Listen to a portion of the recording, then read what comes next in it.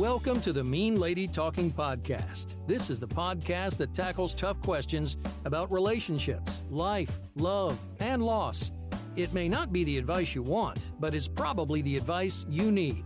And now here's your host, grief therapist, motivational speaker, relationship expert, best-selling author, and attorney, the not really mean lady herself, Susan J. Elliott.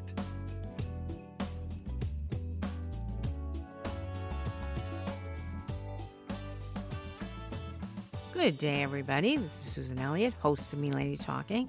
It's a Friday podcast, and today we're going to talk about things that we've been talking about. One is whether or not your relationship is with a narcissist. Now, I've been doing research for many years, but in the past year, I've been putting together a boot camp for recovering from the aftermath of a breakup with personality disordered. And one of the things that's really important to understand is that people can have traits of personality disorder without meeting the clinical criteria. And I've tried to explain the DSM categories on previous podcasts. I don't know if it's boring for you guys or not to break that out and explain exactly how we come to these diagnoses. If you really want me to do some part of a podcast, I don't think that doing an hour of it would do anybody any good. But if you really want me to go into how somebody is diagnosed more than I've done in the past, I've kind of given a brief overview, and I don't know if it's confusing for you or not.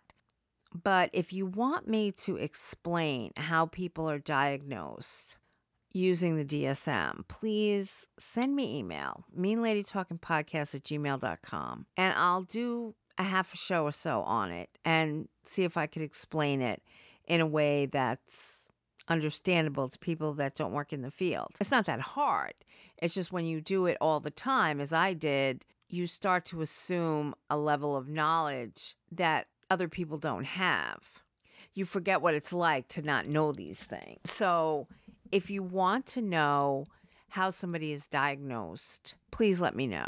But as I've said before, having a diagnosis is important only in that if a person has certain characteristics and they're a narcissist or a sociopath and they engage in very abusive behaviors like gaslighting or excessive criticism, the importance of that is that they're not going to change. And it's very rare that you would get a person with narcissistic personality disorder or antisocial personality disorder, which is the term they use for sociopaths or a psychopath. You would not get them into the mental health system. They just don't show up there. They don't think there's anything wrong with them. They think that the problem is you. And many times when you do manage to bring somebody who is, if they don't meet all the clinical criteria of the DSM, to be completely diagnosed as a narcissist, a sociopath, a psychopath, they're still very dysfunctional and or abusive. I know that my first husband, and I've always tried to avoid diagnosing him, but I know that he lied his butt off in therapy, both to my therapist and my doctor when he was alone with them and when we were in couples counseling. I mean, he just lied. And then he got really angry with me, and I've told the story before. We went to see a couple. Now, I didn't know anything about this school of psychology, that school of psychology. So we went to marriage counselors.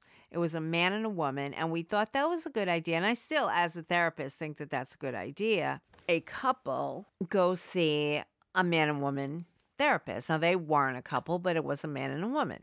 So we went to them. They were behaviorists. And I learned later, they're not interested in what's going on with you, your psyche, your childhood. They don't care about any of that stuff. It's about changing your behavior. So we went in, he was talking, he was lying. It was like every word that came out of his mouth was a lie. And he had been so abusive and he had cheated on me and he was just denying everything. So when they got to the end with him, they said to him, can you say you love your wife? And he said, yes, I love my wife very much. And I almost hurled, like right then and there. And I didn't even know the term love is an action, but I truly almost hurled. I was like, really? What you've been showing me is love? There's something really wrong with that. And they turned to me and they said, can you say you love your husband? And I hadn't gotten to say a word yet at that point. And I went, no. And they said, no, you have to say you love your husband. And I said, why do I have to say I love my husband? Like, he's been so horrible to me. What, I didn't say that, but I was thinking that, like, why do I have to say that I love him? And that was their modality. That's the way they worked. And when I went to school for psychology and learned all the different techniques, I understood that that's the way behaviorists work. And it was not what I needed. And we went round the bases for about 15 minutes. And they said, we cannot work with you if you don't love your husband and you're not committed to saving the marriage. And I said, well, I'm committed to saving the marriage. I just don't feel love for him right now because of some of the things we've been through. And then I started to talk about things we've been through. They cut me off. Nope. So they said, when you think, and I don't know how they thought this was going to happen, but they said, when you think you can come back and say that you love him, we'll work with you guys. They said, we don't think the situation is hopeless. And I'm like, you don't? Because I pretty much think it is. But they said, yeah, we don't think it's hopeless. So we left, and I'll never forget this as long as I live. I can see it to this day. We're walking. We had to walk through an alley because the parking lot was in the back. So we had to walk through the alley to get to the front door. Then we had to walk out the front door to go back to the alley. There was no way to get to the parking lot from the back. So we're walking through the alley. I swore he was going to kill me in that alley and just dump me in the dumpster. He said, I cannot believe how you embarrassed me with that. And I had no words. I was so angry, screaming, yelling, carrying on. And I'm thinking, gee, I don't know why I don't love you. It's so weird, Like, it's just so weird. Why don't I love you? So at this time, I really didn't understand the dynamics of what I was dealing with. I honestly thought that the way he sat there, the way he told these stories, and the fact that he said he loved me meant that he wanted the relationship to work. And that's not what it meant at all. It took me years to understand these kind of relationships. And it took me a long time to realize how destructive these relationships are. So the boot camp that I have developed over the past year, and I'm really excited about offering it. And if you're listening to this and you want to join it, please, please, please send me email as soon as you can, so that I can get the registration form to you this weekend, because I'm going to announce it to a couple of different mailing lists that I have. And one mailing list that I have is people who are recovering from the aftermath of a breakup with the personality disordered. These are very, very destructive relationships. So anyway, I'm going to get to one of the letters and I'm going to answer it. Okay, this letter is from somebody who's in a relationship. She says, I'm in a relationship where my boyfriend continuously stonewalls me. Is this a narcissistic attribute? Can we ever overcome? He criticizes me by saying that I need to fix my snoring problem because he's not wearing earplugs, and asks me how many times I work out a week, which makes me think he wants me to lose weight.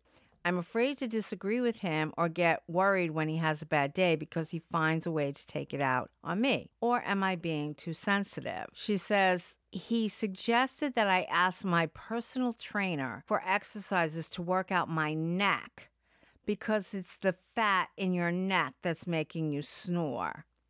Also, I told him he snores and I recorded him, and he asked if I was choking him because the snoring sounded like I was blocking his airway. I thought he was joking, but I'm not sure. Right now, he's giving me the silent treatment, which is why I called him my boyfriend. I'm not sure if we're together or not, but I think it needs to end. I'm not sure he would ignore me forever. I don't think that he would. Okay, my ex-husband was terrific at giving me the silent treatment. This was before we got married and after we got married. And I've explained it to people. We were friends in high school, and then we were boyfriend, girlfriend, then we were friends, and we were boyfriend, girlfriend. We were somewhat inseparable in high school, but he would disappear from me for months at a time. He would also not speak to me for months at a time for things I didn't even know that he wasn't speaking to me. I thought he was doing something because he was the type of person who bounced from relative house to relative house to relative house. So I never knew exactly where he was. He always kept me off my pins. And one time I saw him and his cousin hitchhiking along the road, and I had been working for a man who was very anal retentive, and he was very clear that he did not want me to be late for work. My boss was a musician. He was a famous musician, and his house was a recording studio, but he also had many bedrooms, and people would come in and they would record there. Very famous musicians. And I never knew what I was showing up to for work, but it was such a cool place to work, I didn't want to lose the job. So my boss was very anal retentive. I was running a bit late. I wanted to get to work, and I saw him and his cousin hitchhiking along the road. I stopped and I got them. I told him, I said, I'm making a turn up here. They were going to his grandmother's house that was probably a quarter mile from where I took the turn. He said his cousin was sick, had a bad cold or the flu or something. So I said, yeah, well, I'll take you most of the way. If I hadn't come along, I don't know when they were going to have another ride. So I dropped them off and I went to work. I had to go to work. And I don't see him for like 6 months, but that wasn't unusual. And then he comes back. He didn't say a lot. We sort of warm up back into a relationship or friendship wherever we were at the time. And then he says to me, I wasn't speaking to you for 6 months. And I was like, really? Like, why? And he said, because I told you my cousin was sick and you didn't take us all the way home. And I was like, what? Like, he didn't say a word. His cousin didn't say a word. Nobody said a word. And I said, you know how my boss is. And he was like, my cousin is more important than your boss. Okay, whatever. So, and even though I gave them a ride most of the way home, I was still wrong. And that was way before we got into a serious relationship, way before we got married. And I did not see the writing on the wall. The silent treatment was awful. When we were married, he would take his wedding ring and he would put it on his key ring. And he wouldn't speak to me for months at a time. When I was pregnant with my third child, he didn't speak to me for months at a time. After my second child was born, my second child was so colicky, he cried constantly. And the only time he ever slept was on me. I was attached to this kid 24 hours a day. And I had postpartum depression because it was July. It was hot. We didn't have air conditioning. I had this baby that did nothing but cry, was on me all the time. And my husband decided that I was not giving him enough attention. So he stopped speaking to me. These relationships do not change. These people do not change. They think that it's not them, it's you. Anyone who says you're snoring because you have a fat neck is a moron. A freaking moron. And anyone who says they don't snore, the noise that you're hearing is because you're choking them, is a moron. This guy is a moron. Anyone who criticizes you, and over the years, and I just had a session this morning with a woman who's been in this relationship where she's a trainer, and she's at the gym and she works out and she's in great shape, and he criticizes what she looks like. This is absolutely unacceptable. Absolutely unacceptable for your partner, any partner. I don't care if they're a narcissist or a sociopath or just an abusive or a critical son of a bitch. It's like, no matter what, your partner does not have reason to criticize you. If you're so overweight that it's a health issue, your partner should be encouraging you to lose weight, helping you to be healthy. I'll walk with you. I mean, that's when I quit smoking. I've told people this story. When I quit smoking, I gained 50 pounds. I'm 5'1". You put 50 pounds on 5'1", it's like putting a whole other person. And I could not lose weight. I could not lose weight. I walked 3 miles every morning. 5:30 in the morning, I would get up. I'd take the dog for a walk. And I was really struggling because nothing I did. I was on Weight Watchers. I was on Jenny Craig. I was on the South Beach diet. I was on this diet, that diet. Nothing was working. And I had never been that overweight and I didn't know what to do. But my husband, Michael, loved to eat. And he never had, he never had a weight problem.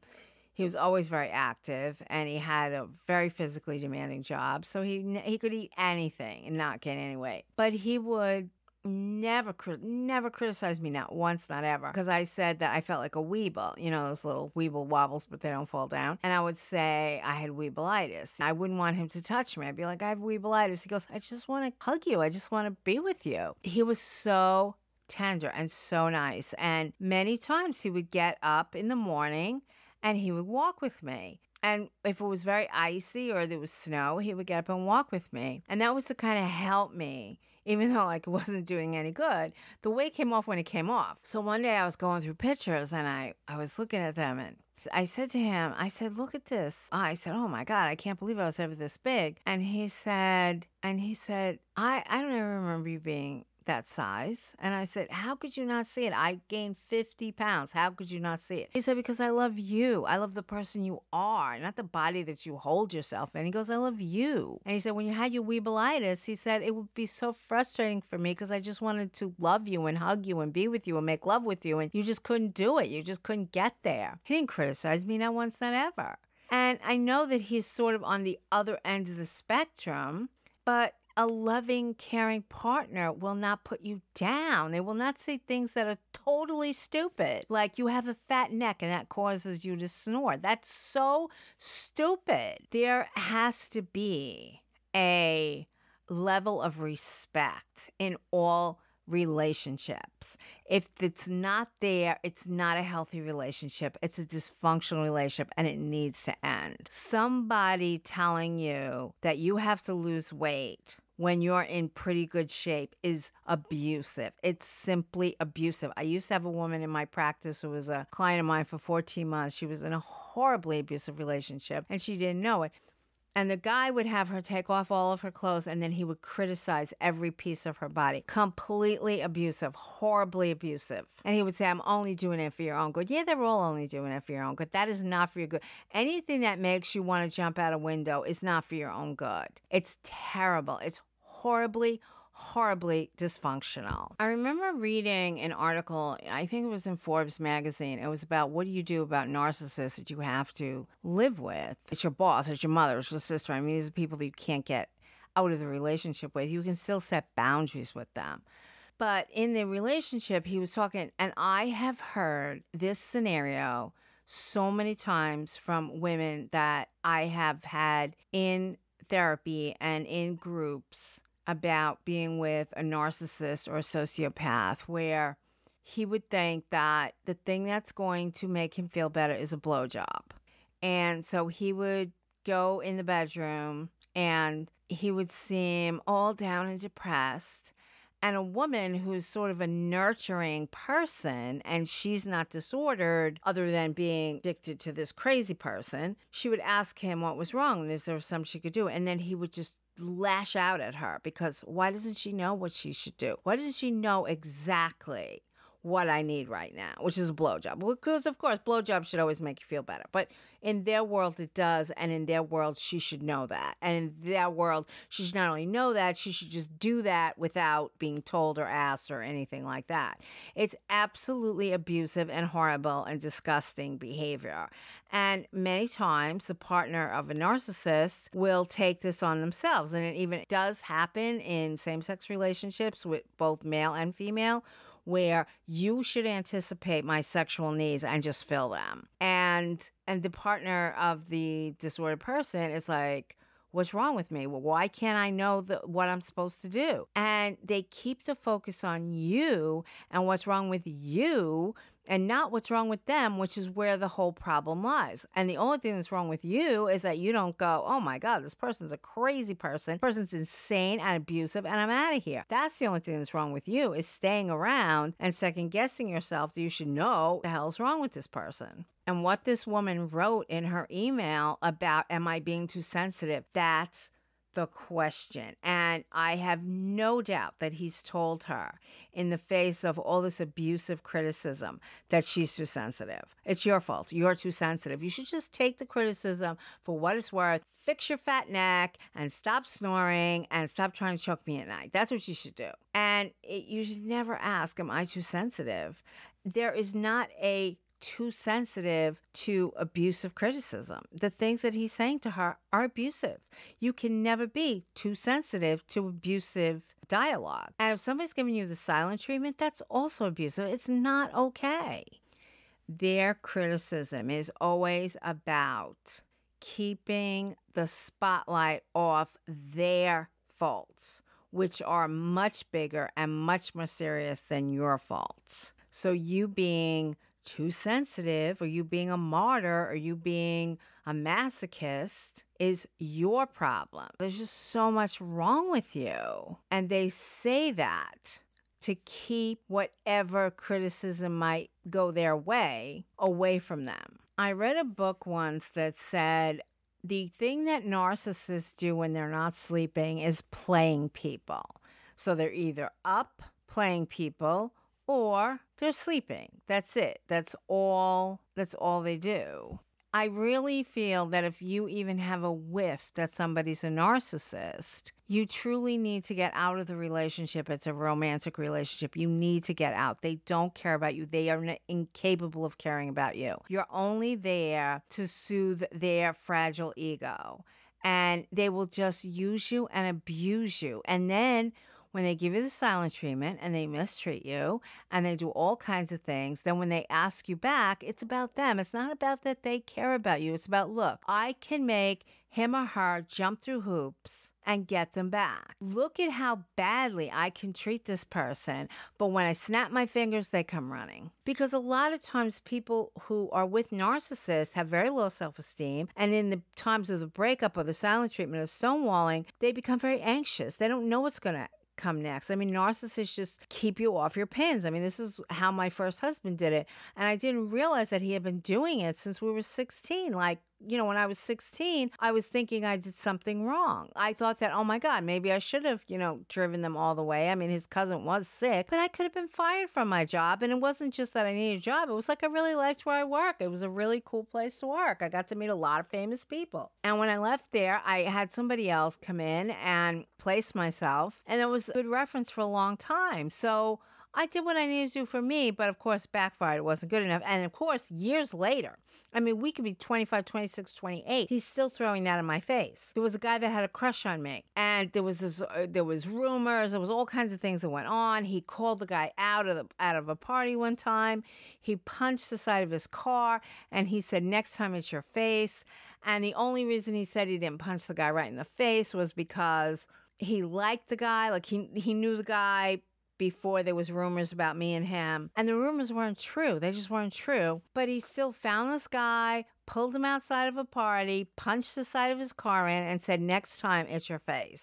And so we go on, and my brother, and this is a weird kind of convoluted connection, but my brother and the guy that was rumored that I had something with, and now mind you, we were broken up at the time these rumors were happening, so I don't even know what his deal was. That everybody knew that he wanted to get back with me. That's what he was so upset about. He felt betrayed by everybody because everybody knew that he wanted to get back with me, and everybody could see that this thing was going on with me and this guy. We worked together. I don't know what everybody was seeing, but we worked together. We used to joke together and stuff. So I guess somebody in the crowd was a rat and went back and told him all these things. So the guy that the rumors were about had this girlfriend in high school, and he stayed friends with her and the family. It was a big, big family. My brother was in a relationship with her brother. They were a same-sex couple. They lived a couple of doors down from us. So the family's coming up to visit them, coming up from New York to Rhode Island. And so the family's coming up. We had just bought our house,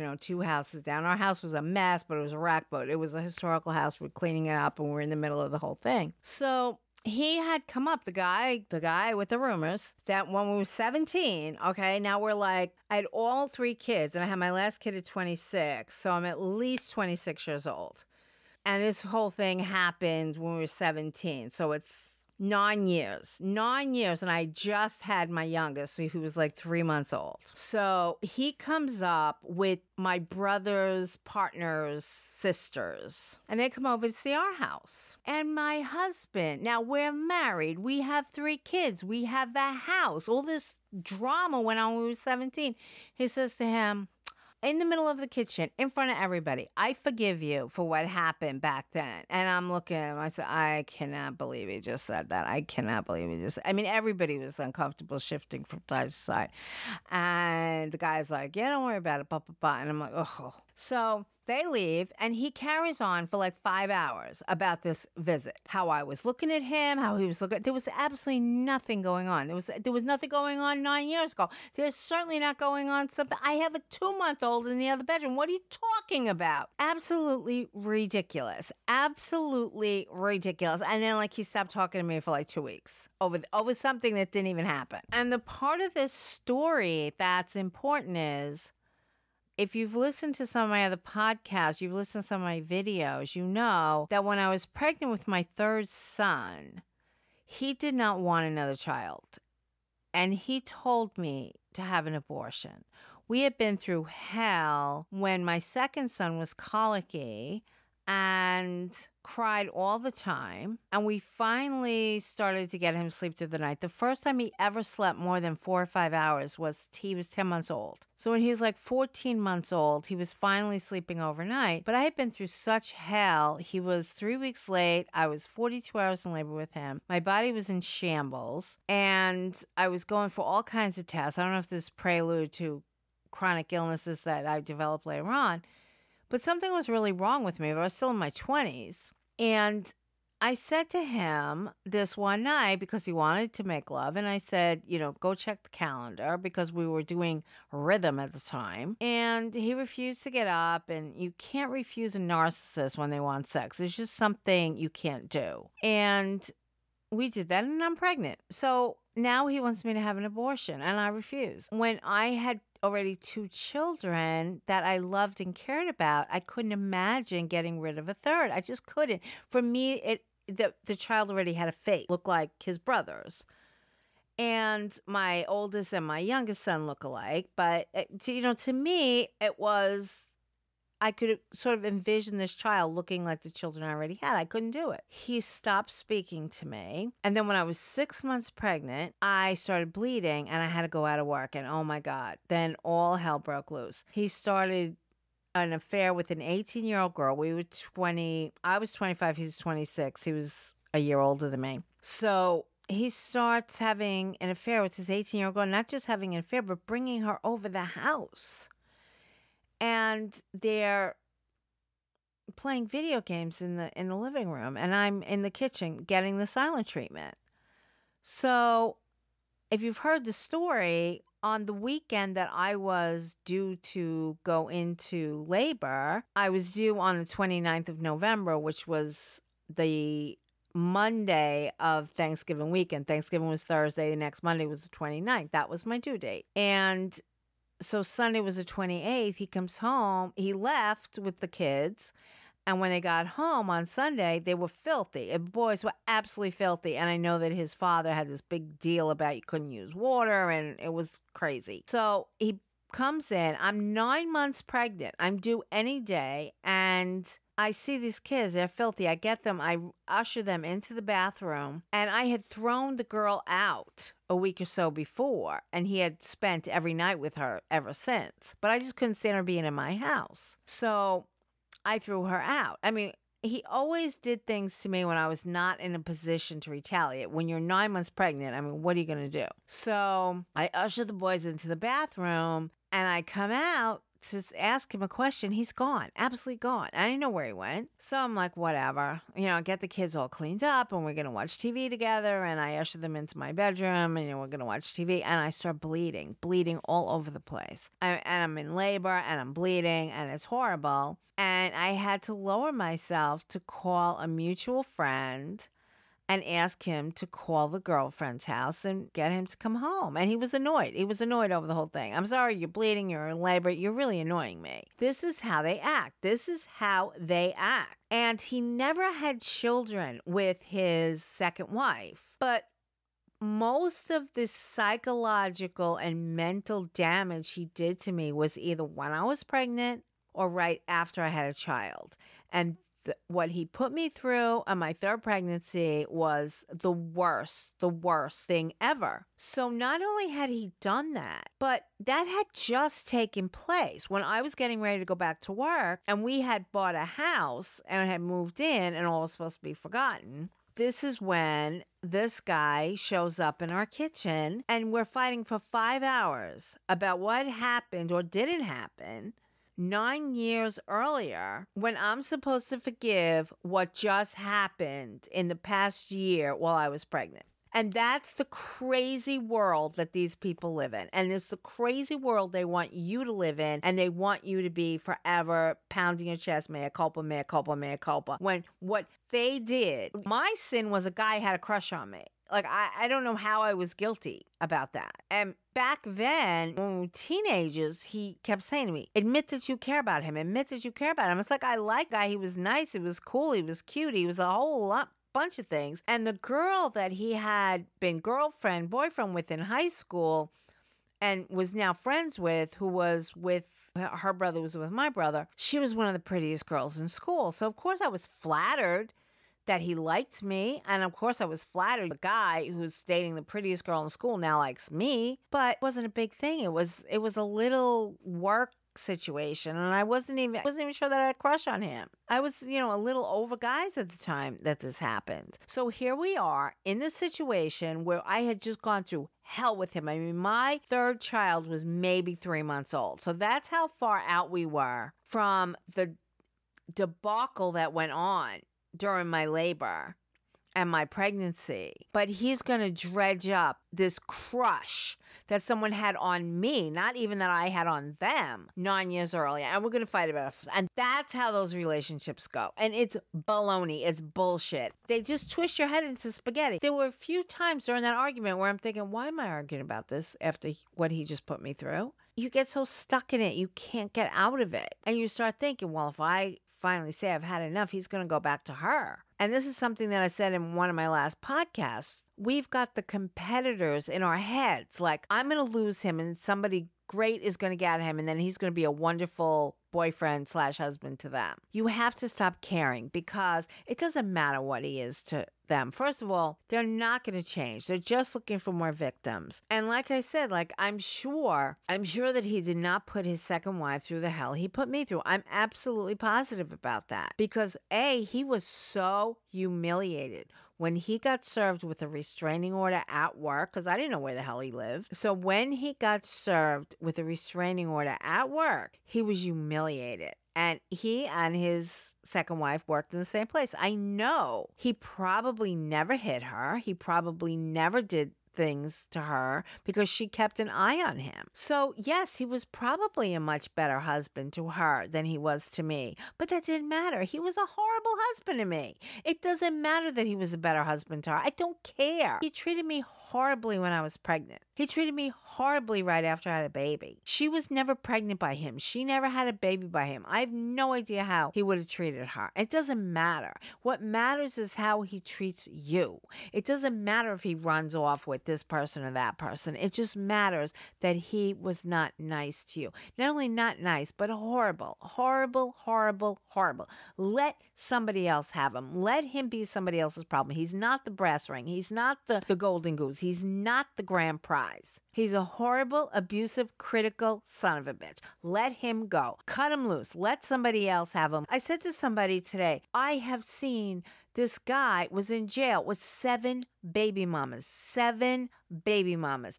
They're taking each other to court. They're assaulting each other. They're keying each other's cars. They're going crazy. Ladies, he's not paying any of you child support. You're all going to court suing each other over all this crazy crap you're doing to each other. He's in prison. I mean, what are you fighting over? Because everybody wants to be the person that this lunatic is going to choose. Choose me, choose me, choose me. Why? Why? Let one of the other baby mamas have him. Go find a man that will support you, that will support your children, that will care, that won't be in jail. Stop all this nonsense. And, guys do it too. I've seen female narcissists put their claws in guys, and the guys will be punching each other out. It's ridiculous. Stop it. Let these crazy people go. Let them have whomever and let them go on to their next victim. And even if they treat the next person better, who cares? They don't know how to treat you. Let them go. So I got to the point where I couldn't even deal with anything that he was doing. And then I went to work in the corporate world, and we separated in February. I went to work for a large corporation. It was really a nice corporation. Most of the people were really great, but there's other people, there are sometimes narcissists that you have to work for. And this is what I'm talking about. What do I do if my boss is a narcissist, my mother's a narcissist, my sister's a narcissist? If you have one of those in your life and you have to have them, there are different things that you can do. One of the things that you should do is they will promise you the world. They will have all kinds of grandiose issues that you're going to be a part of. And when I was working for a narcissistic boss, they were always going to give me promotions and give me bonuses and give me this and give me that. And what happens with narcissists, and this happens in romantic relationships as well, they do what they need to do to sustain your involvement with them. I told somebody this morning, if they were always bad, if they were always acting in this abusive, critical, childish manner, you wouldn't be with them. You would have left them long ago. They do what they need to do to keep you involved. And when they no longer need you for that, they dump you. But they may not dump you for good. They dump you for a while. And then they'll say, you know what? I dumped him or her. I don't care about him or her, but watch this. Watch this. Even though I cheated, lied, criticized, stonewalled, silent treatment, watch how quickly I get her back. Watch. And the getting you back, the wooing you back is about them. It's not about you. It's not about you. So yeah, there's a movie, Wall Street, and the narcissist in the movie Wall Street is Gordon Gekko. And he says to another guy in the movie, if you need a friend, get a dog. And this is so narcissistic because the guy valued him as a friend and he basically shot it down. And if you are in a relationship with a narcissist, whether it's your boss, whether it's your mother, whether it's your sister, whether it's a romantic interest, this is what they do. They will take your valuing whatever relationship it is, and they will denigrate that. When he says, if you need a friend, get a dog, he's basically saying the fact that you value your friendship with me is beside the point. I don't care about that. I just destroyed that because we're not friends. If you want a friend, get a dog. And at the same time, he tore down the idea of friendship. It's basically you and your dog. That's friendship, not what real friendship is between normal, healthy people. Normal, healthy people know that being a friend is caring, listening, being there for each other. But Gordon Gekko says in those words, if you want a friend, get a dog. He's basically saying it's a one-way street because to them it is. Because when they act like they're being your friend or your lover or whatever, they're really just trying to get you engaged in what you can do for them. They go through this very complex process so that when they need you, you jump. You don't just jump, you say, how high do I jump? They work on the parts of you that are going to be very responsive to their stuff. If you're a friend, if it's a friend, they befriend you. But as Gordon Gekko says, they really don't have any concept of friendship. They don't know what give and take is. They don't know what I do for you, you do for me. They don't know. They don't know what it's like to have a loving relationship. They don't know what it's like to be a good partner. They just don't know. They only do the good things that they do. They only do the wooing. They only do the whining and dining. They only do the nice things for you so that when they destroy you and then they want you back, they will have something to fall back on. Oh, remember the time I did this for you? Remember the time I did that to you? Remember the time I told you how much I loved you? Remember the time and it's all baloney. And one of the things that happens is as the relationship breaks down, because relationships with narcissists and sociopaths break down. That's what happens. And one of the things that happens is you think in a normal relationship, if you say to somebody, left the cap off the toothpaste, they're like, oh, I'm sorry, I know that annoys you. I'll put it back on. Or you'll have an argument where it's like, well, so what? I left the cap off the toothpaste. Who cares? Leave me alone. That can still be a normal person. You can have a normal relationship like that. Okay, do I really care about the cap being off the toothpaste? Maybe I do, maybe I don't. I don't know. Maybe we should talk about this. And I talk about this in Getting Back Out There.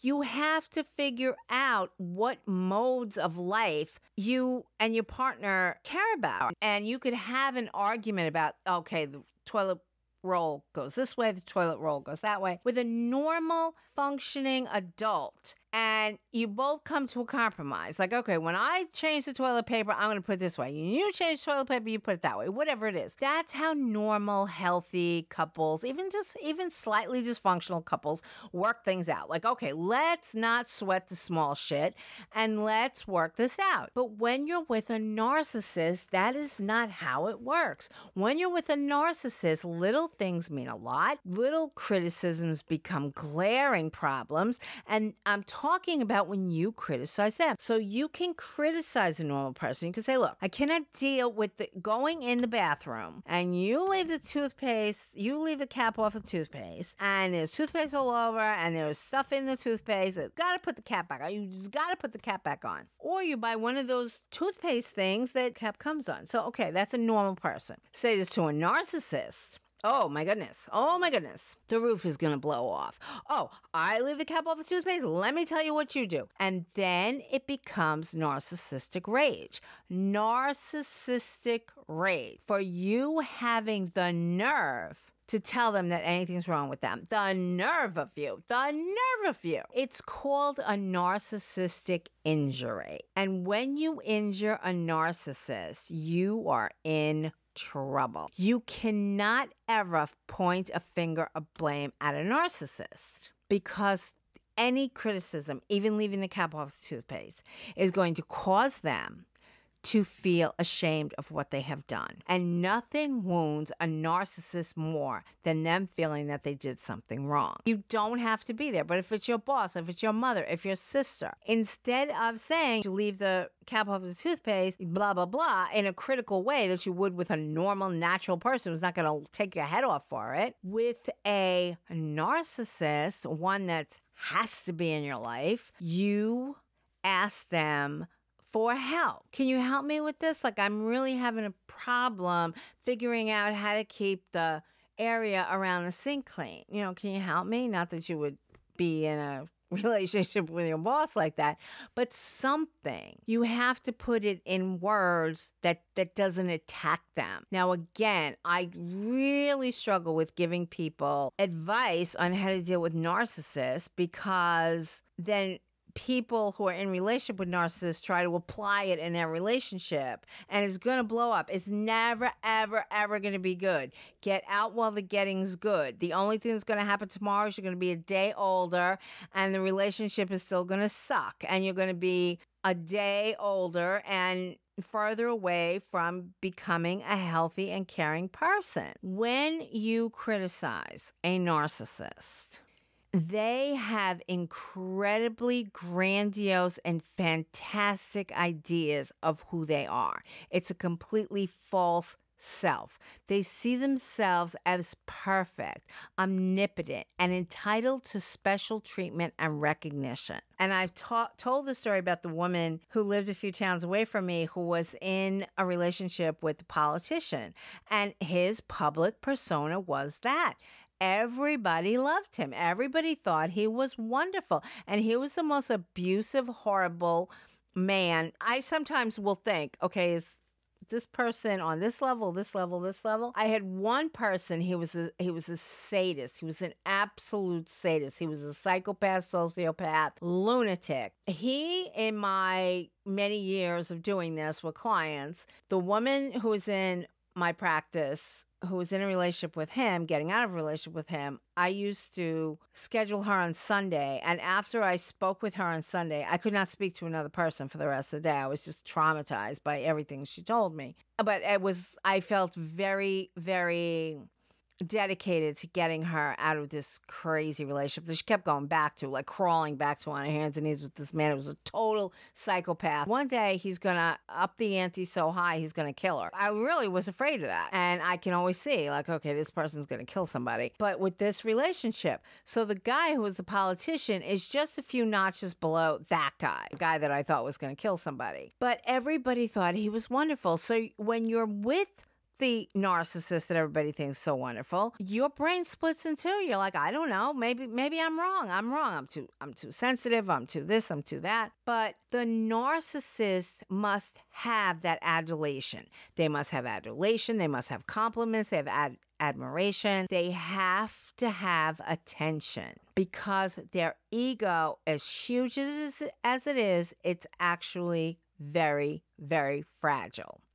So they don't want anybody to criticize them. They don't want anybody to disagree with them. They don't want anybody to mock them. They have to rely on all of the adulation. Narcissists understand that their self-esteem comes completely from other people. So they are constantly looking at the other people and where they are and how loyal they are and how caring they are and what is their place in their world. So if you get to know a narcissist, if you're in a intimate relationship with a narcissist, of course you're going to see imperfections. Of course you're going to see faults. Of course you're going to see things that are not quite right. The perfect human being is imperfect. So when you criticize, thinking, oh, I'm just going to try to make our living situation or our time together, whatever it is, a little nicer by bringing up this issue, they respond with rage. Part of it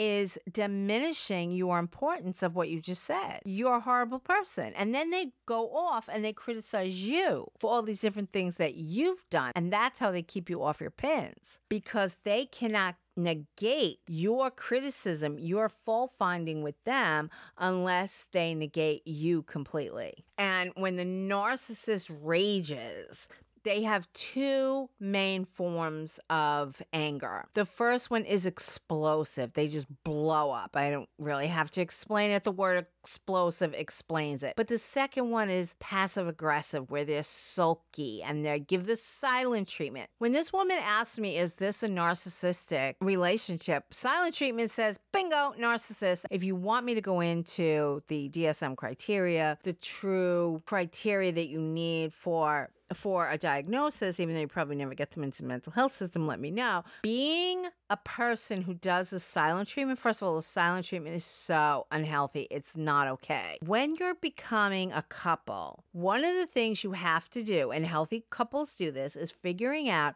how do you deal with disagreements? Sometimes, and I believe that there's an example in the book, because I know that this was a couple who were clients of mine. He wanted to sit there and talk things out until they couldn't talk anymore. She would get angry and just need to go away and be by herself. And he would follow her, and it would just make her crazy. She'd be like, leave me alone. She'd be screaming at him like, leave me alone, because she just needed time to calm down, and he wasn't giving her that time. Now, again, their relationship was dysfunctional, but it wasn't disordered. It was neither one of them had a personality disorder. It was completely workable. All he needed to do was leave her alone for a while. Now, she would have preferred to be left alone until the next day. I mean, that's how she was, where she just wanted to go, cool off, read a book, just be by herself. And the next day she would get up and nothing's wrong. But he couldn't do that either. He needed to talk about what was going on. So they came into this compromise of, they would have an argument. She would get to the point where, I can't even think anymore. I need to be left alone. And she would say to him, give me an hour and I'll be back and we'll talk about it. And then she would say, but I only can talk about this for like another 20 minutes. So they each put time limits on what they need. Like, he wanted to talk for hours and she wanted to be left alone for hours. So they just compromised. Like, you go away and be by yourself for a while, then we come back and we'll talk for a while. It was perfect. I mean, that's how people who are not disordered but that's how people who are honestly healthy, caring human beings who want to be healthy, caring human beings who want to put the relationship first. That's how they behave. They don't give the silent treatment. They don't figure out like what they're going to do to get back at you. That's one of the things that the passive aggressive narcissist does. The silent treatment is, and the reason I brought up this couple was because the silent treatment is different than I need to go away for 20 minutes and cool down. The silent treatment is about punishing you. The I need to go away for 20 minutes and calm down is about me. So that's what I'm trying to make the distinction there. Because there are people who just get to a point in an argument they can't even deal anymore. They're like, I need 20 minutes. Give me 20 minutes. They're not doing it to punish you. They're doing it because they need to calm down. So that's what I'm saying. The narcissist does a silent treatment to punish you and to make you so crazy that you will do anything to get them to talk to you again. I mean, it's just absolutely ridiculous. So if somebody says, this person is giving me the silent treatment, all of my personality disorder bells go off.